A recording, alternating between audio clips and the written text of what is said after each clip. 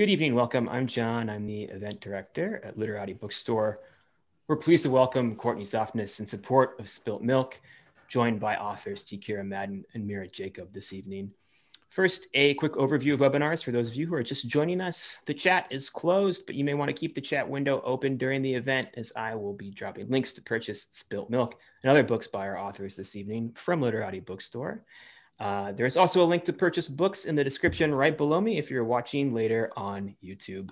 And if you're watching live, as a reminder, you can submit questions for the Q&A portion of the event this evening using the Q&A feature of the webinar available to you at any time. And I will read a selection of those questions at the conclusion of the conversation.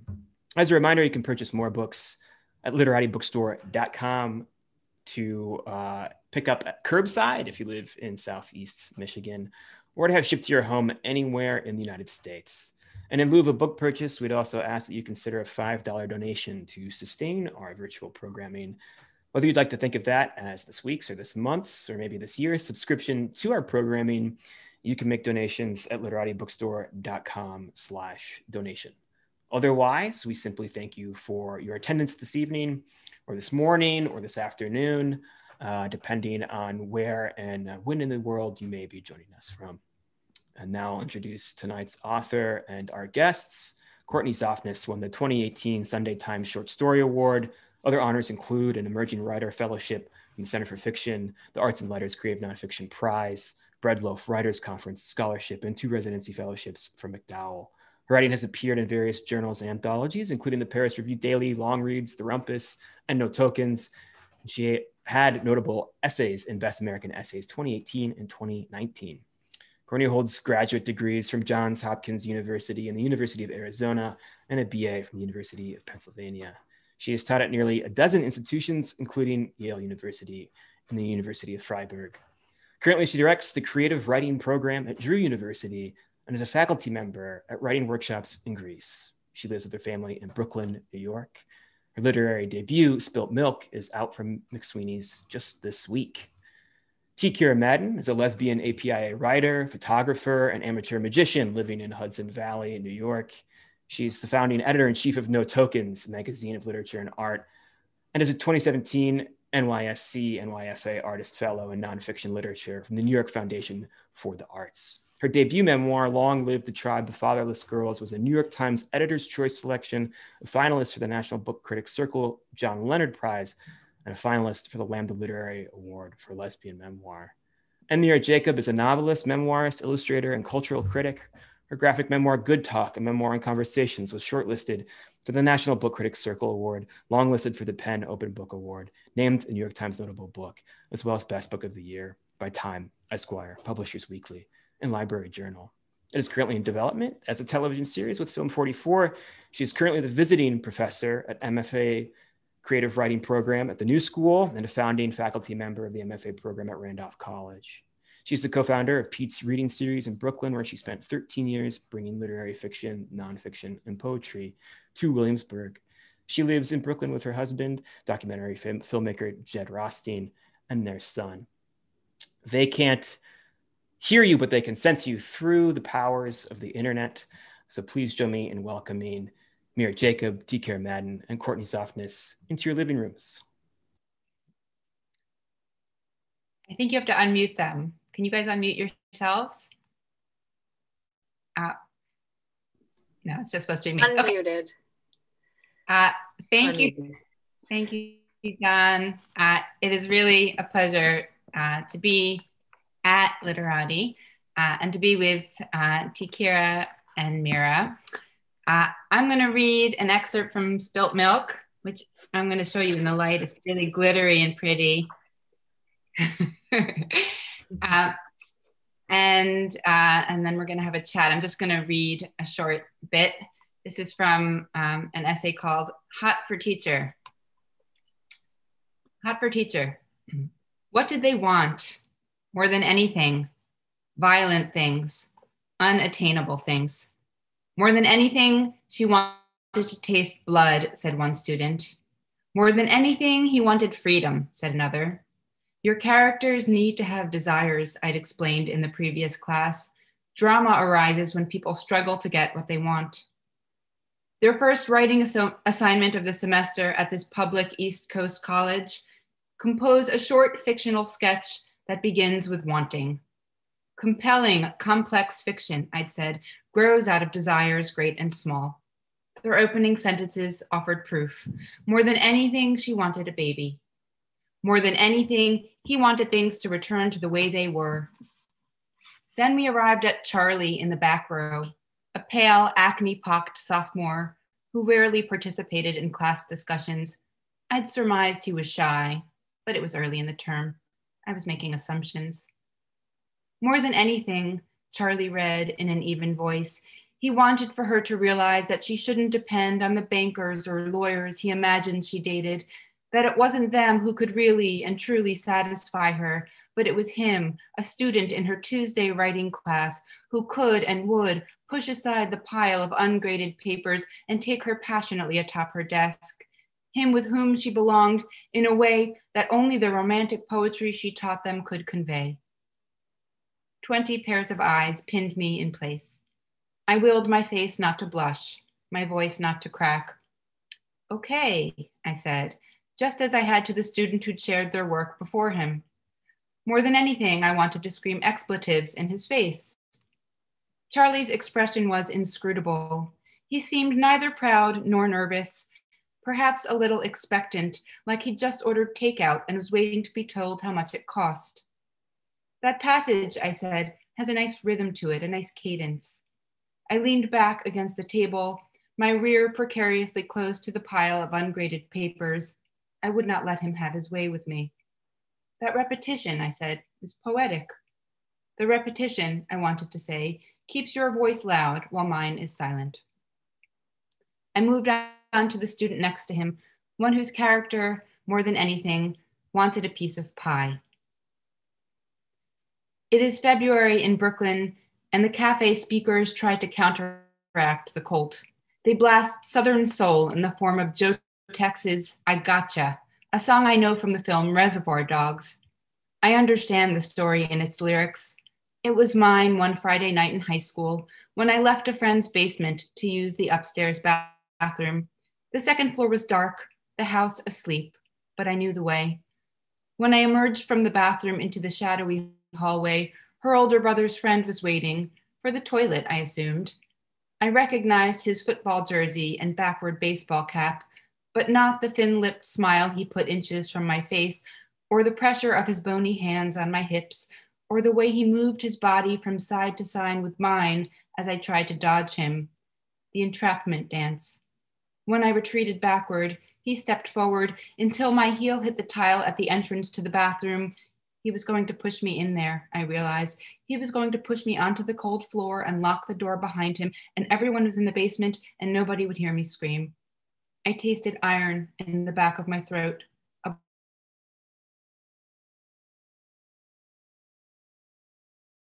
we're not talking about a dance. We're talking about a song, a groovy, horn-filled tune whose lyrics describe how a man, more than anything, wants a woman against her will. See, now there are lyrics that I kind of have to sing. Now kiss me, hold it a long time, hold it. Don't turn it loose now, hold it. See, Kira's dancing. My first ever intimate encounter was an unwelcome kiss. I was 9. Todd had advertised his crush on me, told classmates I had a, quote, nice ass, crude language that made me giggle. Was I supposed to feel flattered? Stung? Todd would later try to retract the comment, slipping a sheet of yellow paper into the cave of my school desk, a letter I inexplicably saved. I'm sorry for what I said. You do have a nice ass, but only in... One afternoon in the park, Todd announced that he wanted a kiss. Your characters need to have desires. I didn't want to kiss him, nor did I want to be kissed, but the more I refused, the more he insisted until a chase ensued. Just a kiss, he called. I sprinted and screamed, no. Everyone laughed and cheered him on, including my girlfriends. Terror bloomed in my blood. Drama arises when people struggle to get what they want. I wound up curled face down in the dirt, hands and arms blocking the sides of my face, heart hammering. What was I afraid of? I couldn't have told you then, but I can tell you now. I was afraid of how words we both understood, leave me alone, suddenly had no effect, of how my body didn't belong to me alone. Todd found a sliver of exposed skin between my earlobe and neck and crushed his lips against it. I'm going to stop there.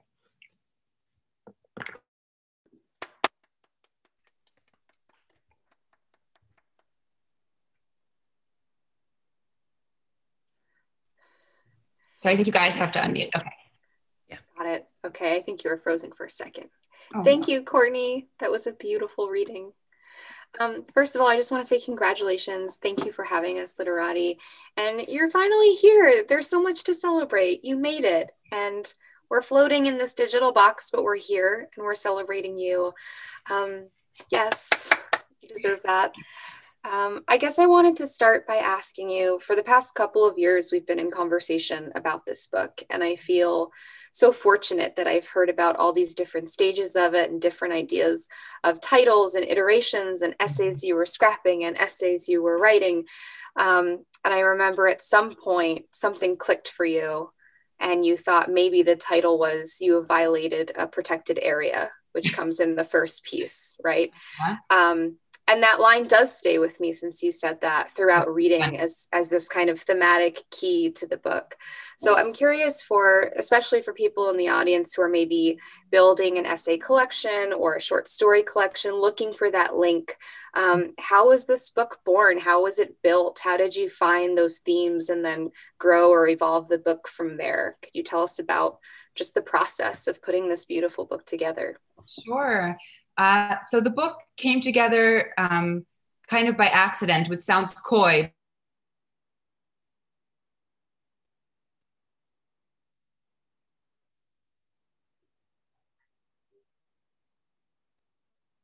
To sort of make a selection, because those were my most current pieces, and realized they had a lot of thematic commonalities. And then I think fellow writer friend accused me of writing a book, and I was like, I think she's right. I think I might be. And the other pieces I was also working on shared some of those threads in common. The idea of "You Have Violated a Protected Area" was, the vocalization on the alarm system from my childhood, and also clearly references this essay that I just read from. But it seemed a little too narrow ultimately, and made it seem like a book potentially about, a woman's body, which the book explores, but not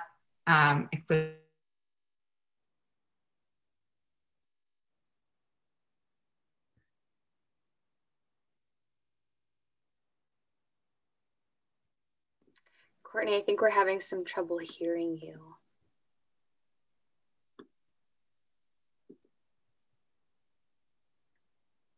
A little bit of a glitch, yeah. Hear me? Yeah. Oh no, don't glitch. Don't glitch. Can you hear me? Now I can. Now you can hear me? You're in and out. My internet connection is unstable. In and out. Shit. Can you hear me? It wouldn't be a book launch. It wouldn't be a book launch without this. It's okay. One thing you can try possibly for the conversation, is it's not ideal, but you can turn off your video, and that can save some bandwidth sometimes. Or we can try switching back over to the Wi-Fi. I know that was giving us problems earlier. I know, but will it boot everybody off the event if I do that? Nope. We'll still be here. You will? Yeah, so we can try the Wi-Fi, and if that fails, I think you can just try without video, and that can usually sort of save some of the bandwidth of the stream for you. Okay, I'm going to turn my video off to answer you, and I'll also secretly be glugging wine.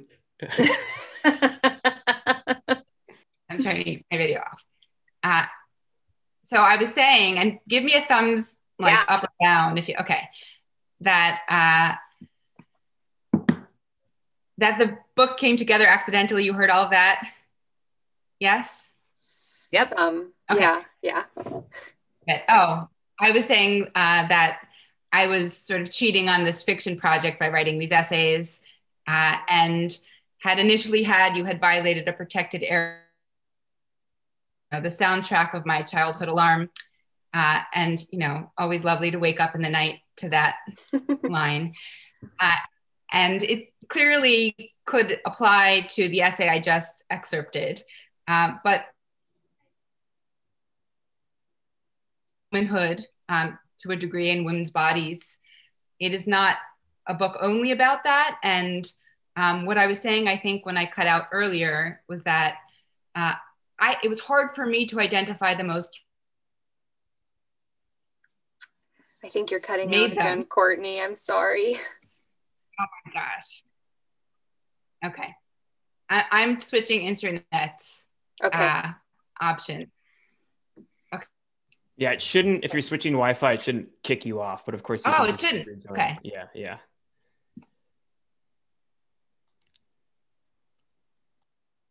It shouldn't kick me off. Yeah, you're on. Okay. I'm back. I never left, and I'm just okay. Here I am. We're all in for it. Okay, so I was to finish this very long, protracted, interrupted answer. It required, I think, other readers, including Kira's beloved Hannah, to help me figure out maybe the most prominent theme. And it was so obvious to me once I landed there. It was like I saw everything, and this is true in my life as well as in the book, through the lens of motherhood after I became a mother. So Spilt Milk really seemed like a much more apt reflection of the most prominent theme.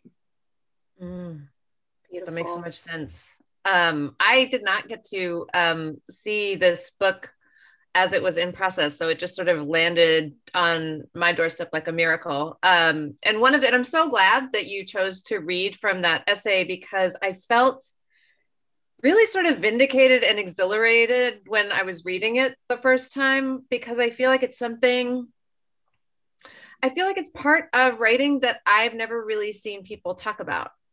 You're talking about a lot of things in it, but specifically where you open it with the student and the kind of the liberty he's taking in that moment, and the way in which he just sort of both expects you to take it. And I love the line that like he'd ordered takeout, and was expecting the price. Like, I love how you sort of delineate that for us. And I was wondering, when you were writing that, first of all, is that like when you were kind of putting that together, were you at all nervous to write about it, considering you do still teach, you are still kind of in the public in this very specific way, you have a really prominent role? Was that at all any of your consideration in writing about it? I'll leave it there and then I'll ask another question. Yeah, well, the very funny thing about that piece is immediately after it happened, I just like wrote about it. I just barked. I was like, what was that? Sort of to try to make sense of it. And then it was sitting idle on my computer for the reasons you've named. I mean, it's not the institution where I currently teach, but I was sort of like, is this legal? Can I do that? I mean, not literally legal, right. Like literarily legal. Is this an appropriate move? And then a friend was putting together an anthology on the Me Too movement, and I was invited to submit. And I was like, oh, I have something. Because I'd not known like where to house it.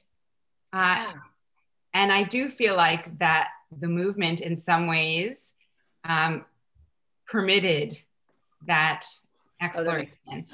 That makes so much sense. Also, it's really interesting to me that I feel like, don't we all have like those essays that, and exactly the question you're asking, like, am I allowed? Is this okay? Is it okay to come out with this? And then something about the world catches up to you. So I was going to ask you the corollary to that, which is when you wrote it, because for me, it was really an exhilaration reading that. How did you feel in the course of writing it and having finished it? Did it feel like the bloodletting I experienced? Did it feel like a relief, or was it not that in the writing?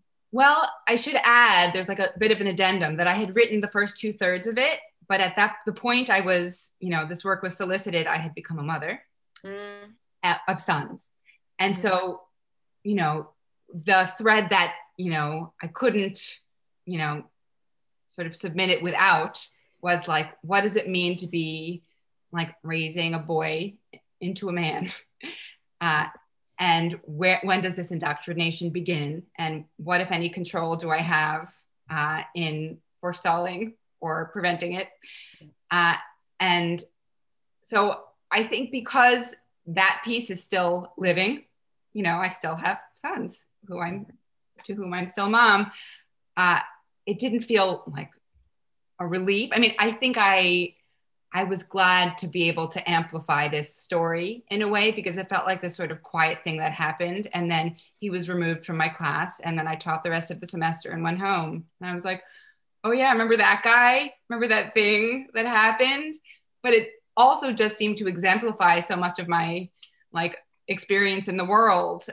It just seemed to typify like, oh, you think you can get away with that. And also you did. Yeah. Yeah, absolutely.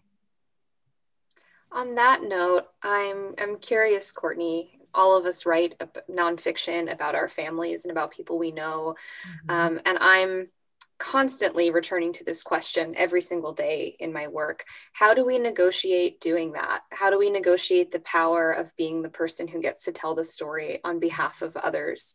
And I wonder if you have a specific, you know, ethical compass or set of rules or questions you ask yourself as you return to the page to write about other people. Yeah, I do. And part of how that ethical compass was formed was through conversations with both of you, in part, because part of why it took me so long to write this book, or I should say to publish this book, was because I really had a lot of negotiating to do with myself.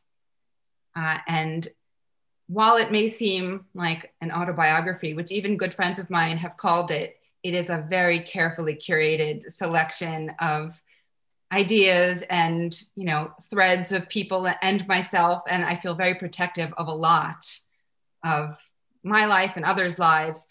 And in some way I get that it's, you know, it feels unfair, you know, that I am telling the story, but on the other hand, this is my story, right? So not to sort of put ego in it, I tried really hard to make sure that everyone in this book was rendered in a multi-dimensional way. And I love everyone in this book, except for maybe that dude who, you know, hit on me and also that dude at my bat mitzvah who made that anti-Semitic remark, but everyone else. Yeah. So, you know, I worked hard to make sure that even if I had, you know, bad feelings about an incident, that wasn't sort of coloring my ability to write in many dimensions about someone. I feel that reading your work too. Oh, go ahead, Mira. Oh, no, I mean, I felt that too when you said that you loved all of that there's a way in which you wanted all the characters to be multi-dimensional.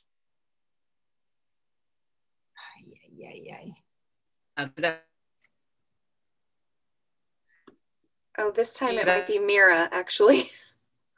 It is? I thought it was me. I was going to turn my video off. No, I think Mira cut out this time. There's like a roving... I think so. Internet demon. I see that I'm frozen. You want to turn your video off, Mira, to ask? You're unfrozen now. You're unfrozen. I think your cat did it.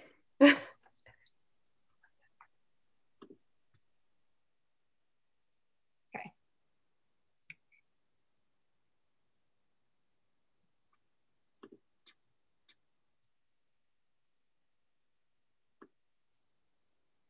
Mira, are you there? I'm back.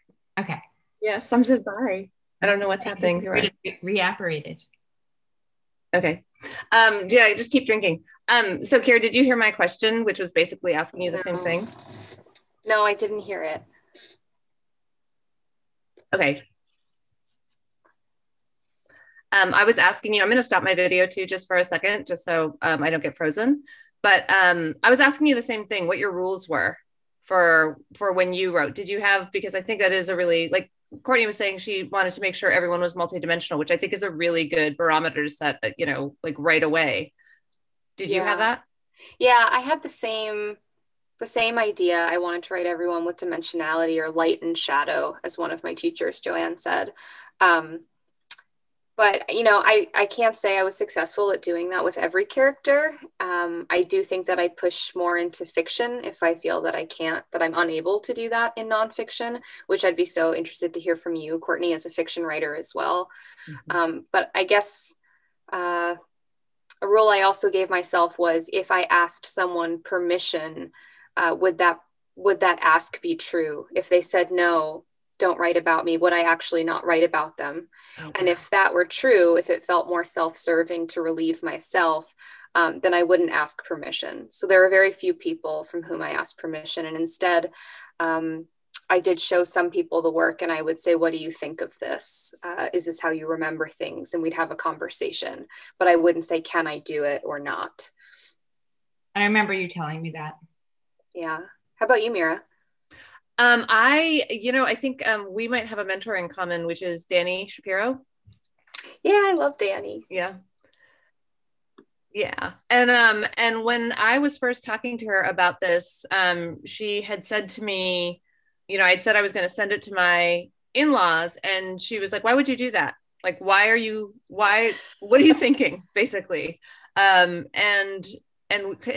her real question was, why would you do that? And I actually had to sit there and ask myself the same question. Why would I do that? Because it is such a loaded book, and it is about race. And I know in some ways I definitely started the book wanting to communicate with them, but by the time I was finishing it, it was a very different animal.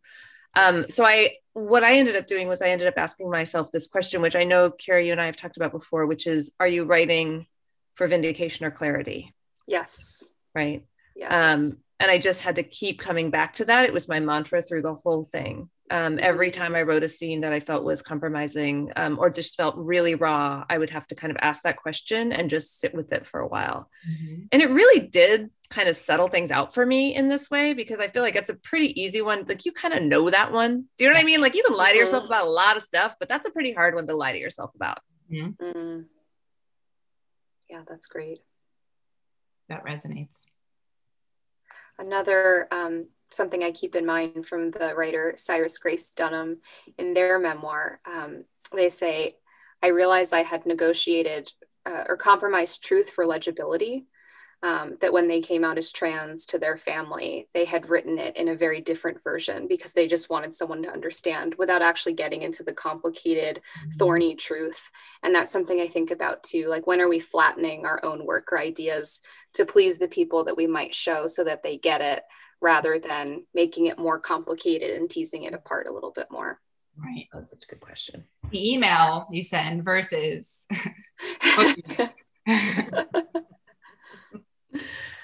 Absolutely. I was wondering, in this collection, Courtney, were there pieces that just came to you? I mean, because it's a very easy read, and I don't mean that. I mean, like, it's just you land on everything very precisely. I feel like it's beautiful. It holds me, but it also was sort of just incredibly. I moved through it very quickly, and I wondered if there were pieces in it that were harder for you to write than others. If there were ones that, like, I always wondered, you just said that there was one that you sort of came back to and went from, but which piece for you was sort of the hardest, either the hardest to nail or the one that was most satisfying? I feel like hardest in different ways. There were some that were hardest, like sort of psychically and emotionally, and others that were hardest like formally. So I think Holy Body was an essay I care a lot about. I cared a lot about it in writing it. And I sort of wedded myself to this structure of blessings. And it's sort of like deciding to write formal poetry. It's like, oh, now I'm in this box and I can't get out of this box. But I think the hardest one in terms of content was Boy in Blue, because the stakes are very high and should be. Am I freezing? No, you're good. Okay. You guys just hold really still. Wait for a second, but I think I got this. Okay. So I think Boy in Blue was hardest in part because the world was changing as I was writing it. And so I was trying to sort of play catch up in revision, but also because it is so easy to, screw up and be an ignorant idiot as a white person and as a person, but as a white person. And I really felt, I felt, beholden to doing a responsible job. Yes. Courtney, were there I'm curious, I feel like I'm always chasing very specific questions as I'm writing as I'm writing anything, like these questions that obsess me. And I'm curious if there were questions that drove you through beginning and finishing this book, or in your work in general. And if there are any questions you want people to leave this book with, still carrying.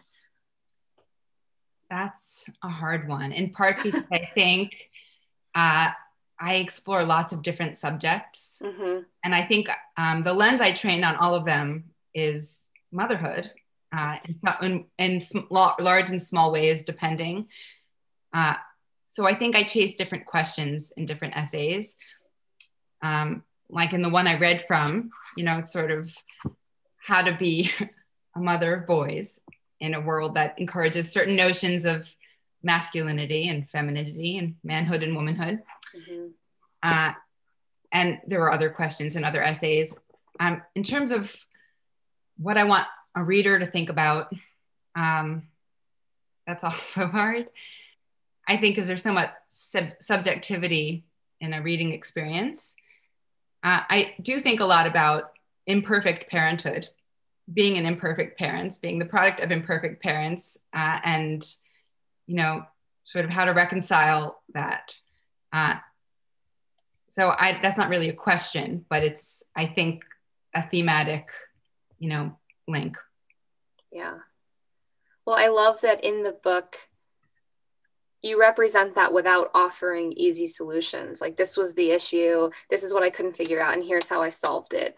And I leave the book feeling that way, like asking the same questions about parenthood. I would love to be a parent one day, and how to move through the world as a parent in this new way, how to move through, as you were just saying about Boy in Blue, an ever-changing world as the world around us shifts, how to have these tough conversations. Like, I've learned so much from both of your work in that way, and I look to them as guides. So thank you for that.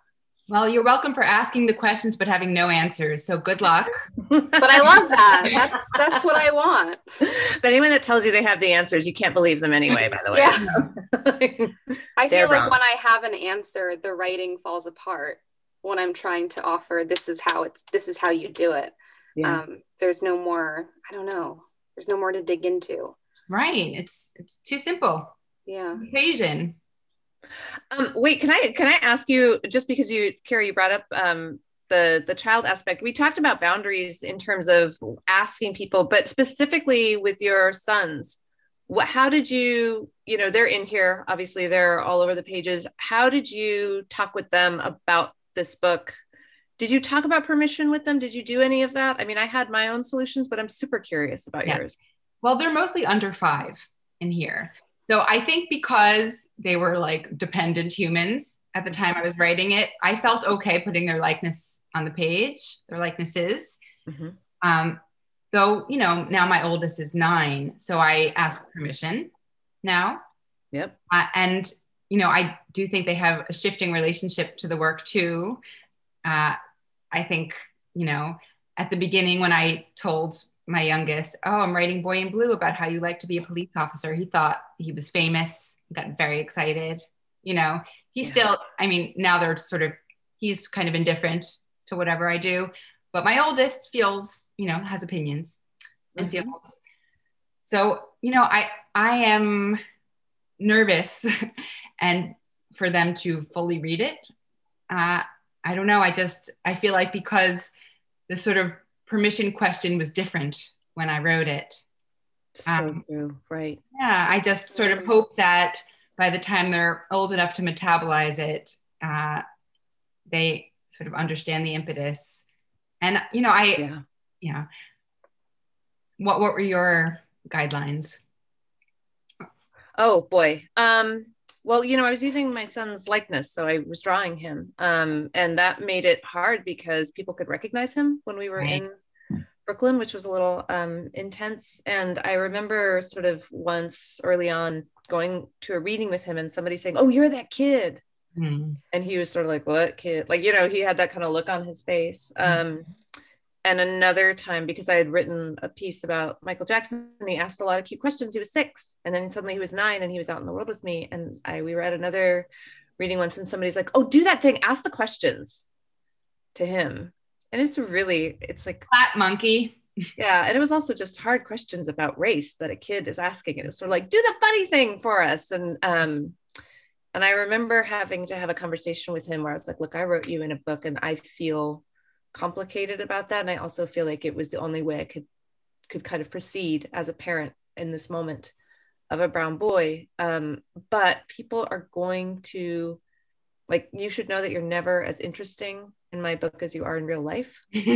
So like, you don't have to be that kid on the page, because that kid on the page is just my very shortened version of you. Right. And if anyone ever tells you to perform something from the book, you can just walk away from them. And he was like, just walk away. And I was like, yeah, just like, you don't even have to say anything. You can just turn around and walk away. You don't even have to. He's like, that's so rude. And I was like, I know, but you can do that. And it was funny, actually, because at a couple of readings, I saw him do it and he did it. And then he would like look at me across the room and I'd be like, yeah, yes, just walk away. But I think for me, it was really, it was important because the book is public in a way that he's not public, and because he's little, to explain that no one can capture him. That's right. And I think that was the hardest part of it, was feeling like I was limiting who he could be. And also I saw like tabloids in the future of like, kid that had great thoughts about race is a racist. You know what I mean? Just like the internet will turn on him. And I was like, you're allowed to make your mistakes. I have made so many. I will continue to make many. It was a lot of those talks, which I felt a little before their time, but also I didn't know how not to have them. Right. Yes. Yeah. I wish someone told me I could walk away. Like now, I'm taking notes right now. Tonight's the night you start. Walk away. Okay. What did you say right before we started, Courtney? You were like, my code word is no. And we were both like, that's so brilliant. I got all the answers. Everyone, don't forget the Q&A box in the bottom. We're going to switch over to questions soon. So if you have any burning questions, please leave them there. You have one great one already. Courtney, a question Melissa Phoebos once asked me at an event, which made me really nervous and bashful, but I like the question. Great, thanks. Can you tell us your favorite part of this book? Maybe it's a favorite line, a favorite essay, a favorite moment or paragraph. Compliment yourself for a minute. What are you really proud of? That what do you feel excited about? I don't think I'd be able to pick a favorite line or moment. I'm nodding. I'm like, you can. I can do it. No. I mean, I will say in general, and it does feel like you're not supposed to sort of pat yourself on the back. I feel very proud of this book. I worked really hard on it. So I don't know if that's sort of a cheat answer to your question. No, I love to hear the whole thing. The whole thing is my favorite thing. Good. Good. Kira, what did you say when you were asked that about your book? Oh, I think I probably blacked out. I was probably too nervous by that question. But it's such a good question. Also, because I feel like you're supposed to kind of be like, oh no, none of it, all of it. No, you know what I mean? Like, it's very hard to kind of focus on a thing. Yeah. But I almost feel like the parts they aren't even necessarily like the best parts of the book for me, just the ones that are like the hardest one. Do you know what I mean? The ones where like you fought so hard to just get to a place, and then you finally got to the place, and it may not even be the best place in the book or anything anyone would remark on, but it took you like 7 years to get there behind the scenes. Like those are the ones. Absolutely. Those are the ones I love. I think I feel the most precious about endings that I found. If I had written my way to a false ending, and one very specifically in the book, I remember eating dinner with a group of people, and I had to get up from the table because the ending of the most important essay to me came to me. And that felt really good.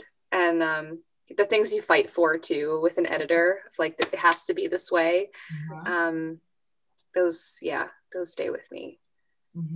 How about you, Mira? Love that. I love that. I mean, I love the fight with an editor part. I think the thing that I'm most proud about, when you asked, I was like, I haven't thought about that. And immediately I knew the answer. So I must have thought about it somewhere in me. There's a letter. The question you always wish someone would ask. Yeah, exactly. I was like, oh, I was just waiting. Thank you. No. But I there's a letter that ends the book. It's a letter to my son. And it took me, I wrote that letter. I really have 17 versions of it. And that was like those were just the big versions. Like really, I had probably 47. And I had to do the emotional work to get to the place that I needed to write the letter. Mm-hmm. And the first, I would say 27 versions were the meanest, most precise.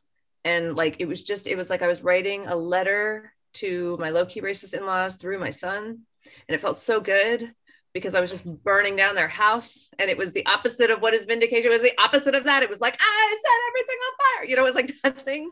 And I had to do that a bunch of times. I had to be as angry as I am, mm-hmm.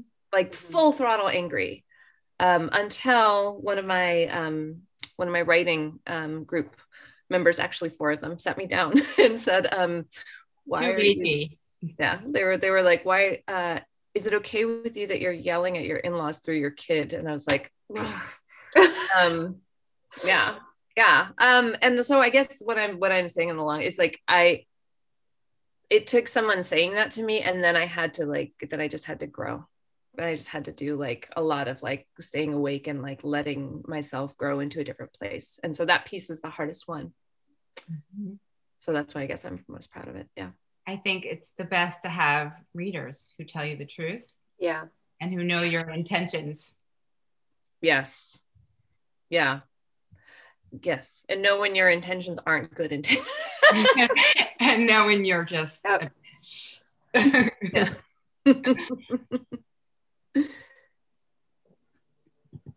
Do you want to, should we there's a question in the Q&A. Sure. Here.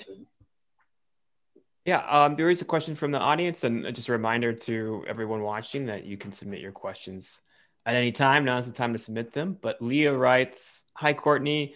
I've read a few of your essays and was so drawn to them. I'm excited to read the book. I noticed in Spilt Milk and Holy Body the use of repetition or refrain. How do you think about the use of a kind of chorus, whether in word choice or imagery, in structuring your essays?" That is such a beautiful question. Thank you for it. How do I think about repetition? Well, I care a lot about how writing sounds. So to help my own progress, revising and expanding, I read my work aloud. And I think repetition is something that helps with rhythm and helps with sound. And it often is a really helpful guidepost for me in figuring out what's most central, and ensuring too that the themes I care most about sort of excavating are clear to the reader. So I think sometimes it can be, heavy-handed. I hope it isn't in this case. Sometimes it can be just sort of a subtle reminder to the reader, like, even though I'm going over here, this is what I really want you to remember and pay attention to. And Jane writes, "Your writing flows so effortlessly throughout and gives the impression that it's arrived wholly formed on the page. But of course, the process itself is far more complicated. Can you talk about the role research played in the writing of this book? To what degree did research inform, stall, or fundamentally shift the way you were approaching a topic?" These are all very professional questions. I really appreciate them. So some essays required more research than others. And there was personal research, like watching my bat mitzvah video multiple times, which I don't recommend for anyone ever, so that I could find true details. I think, Mira, you might be frozen again. Am I frozen? You're good. Okay. And then there was deeper research to write about a mikveh center. I had to learn a lot about Judaism because I only am lightly Jewish, and just what that center represents for Jews historically, biblically, traditionally, and now.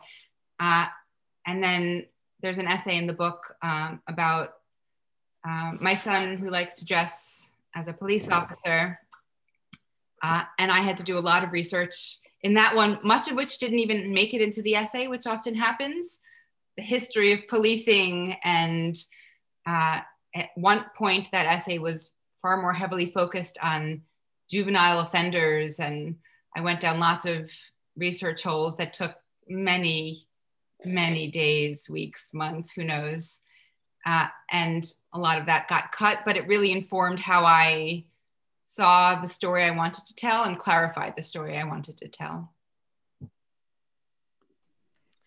wonder if that could open up to maybe a broader question too, and maybe when Mira is able to rejoin us as well, about the process of what research looks like in a memoir, as you've all written in the form, and it being different than any kind of research that is involved in, and perhaps something that's nonfiction where you're not also maybe the subject. And I'm just wondering, maybe just more broadly about what that looks like as someone who's never written memoir before.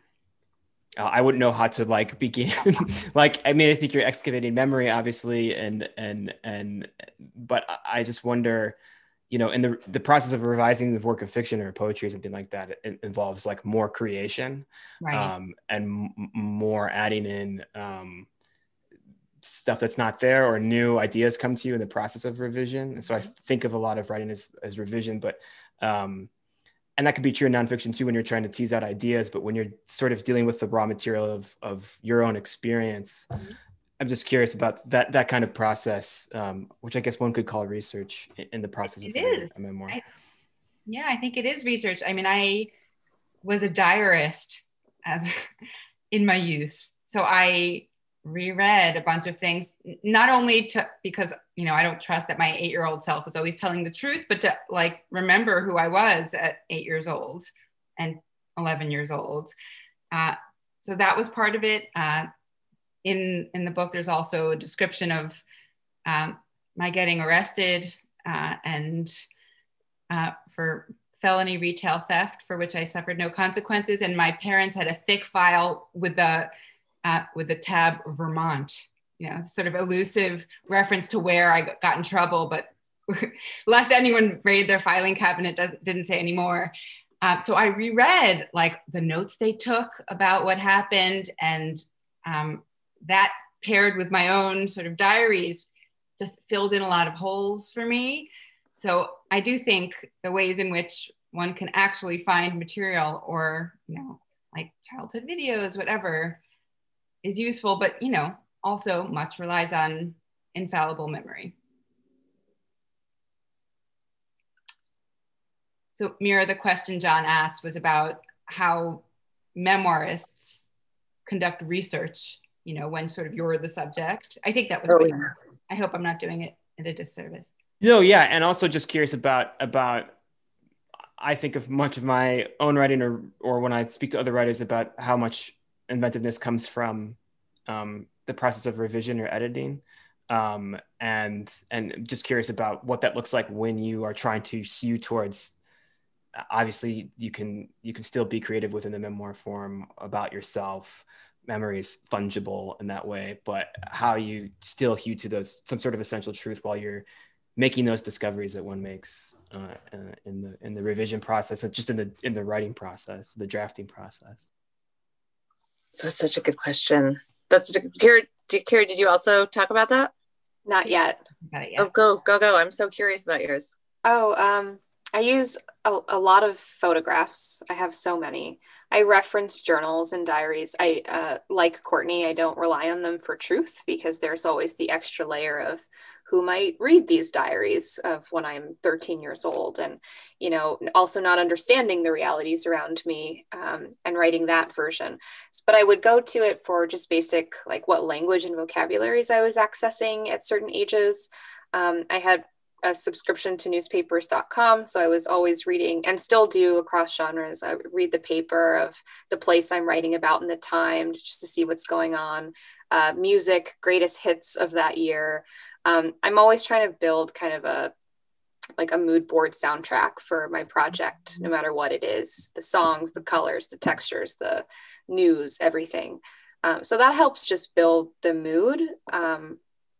But all that said, I rely on emotional memory. Like, I know what happened, even if I don't remember the color of the carpet in the room or some little detail. And I'm going to make that up if it means building the world so that you can access the scene to get to the emotional truth of what happened between the people in the scene. That's more important to me. So I do create, to go back on your question. I don't think the process is so different than fiction or poetry. I am creating a lot, and I'm also completely creating in terms of thinking about, like, what if I write a scene of a hypothetical scene, if this character did something else? Like, I let people wander into the what ifs, and I think that's still in the realm of nonfiction and still pretty interesting. So it's kind of both. I think that's so, I so agree with that. And also, something someone told me once, which was very helpful to me about writing memoir, is that it is so much about both looking back at what happened, but also imagining around the spaces, imagining around what wasn't apparent to you in the moment, kind of looking behind the corner and seeing what was there. And I feel like, as a fiction writer as well, I feel like that's so accurate to me.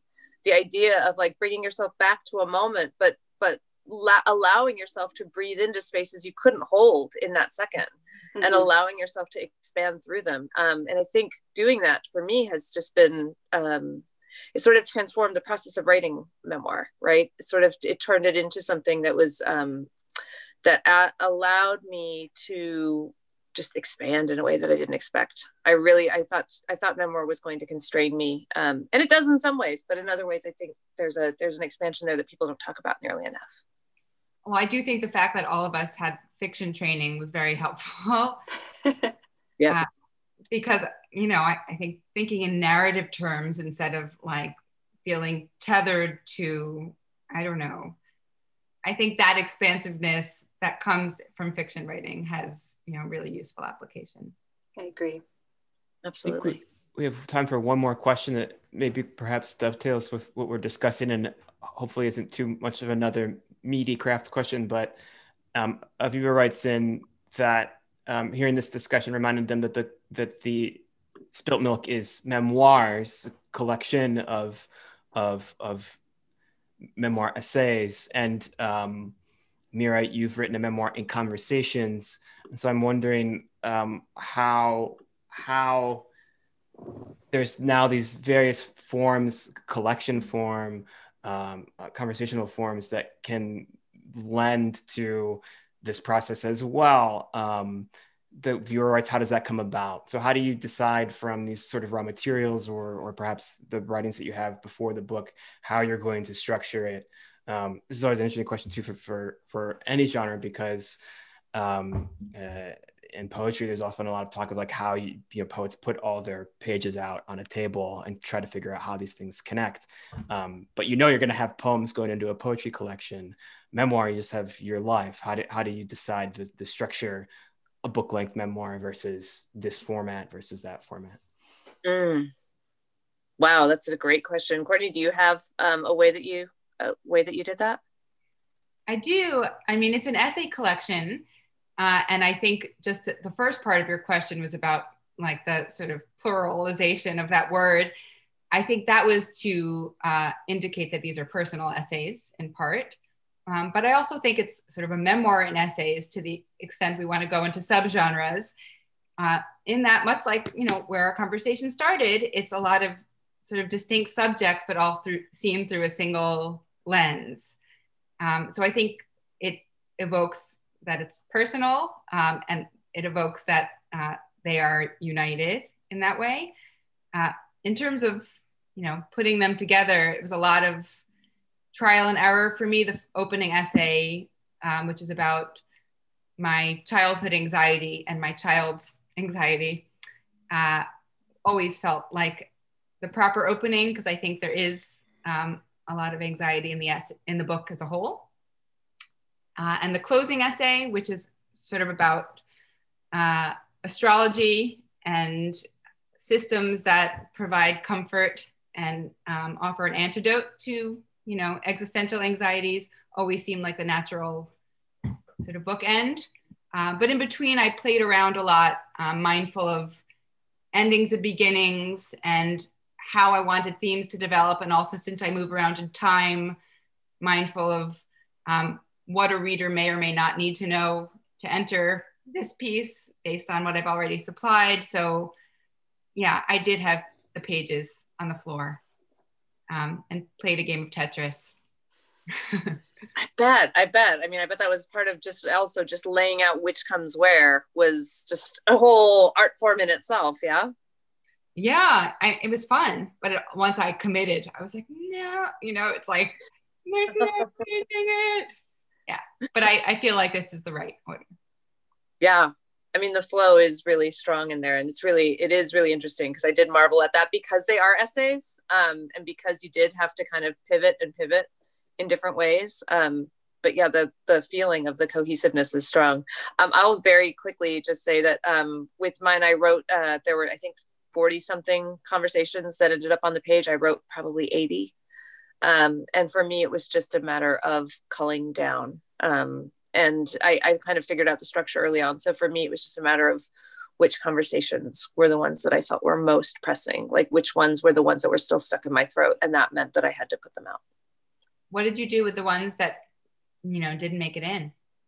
Oh God. I mean, there's a whole sad section. Yeah. I mean, there's like a whole made up conversation I had with Bill Murray that never made it in, that I sometimes still just read to myself because I find it so fun. I want that one, please. I know. Please send me that one. I'll send it to you guys after this. Please. Yeah, that should find another home somewhere. Yeah. Well, we've reached the top of the hour. Courtney Zoffness, congratulations on the publication of Spilt Milk, and thank you so much. Congratulations, Courtney.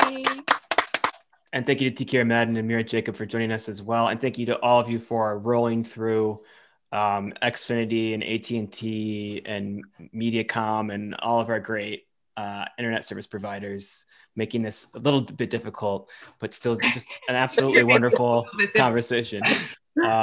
And we hope we can have you all in the store for future books when it's safe to do so. But until then, we hope you continue to stay well. And to all of our viewers, thank you so much for joining us at Home with Literati. We hope you continue to stay safe and be well. And we'll see you at the next event. So take care, everybody.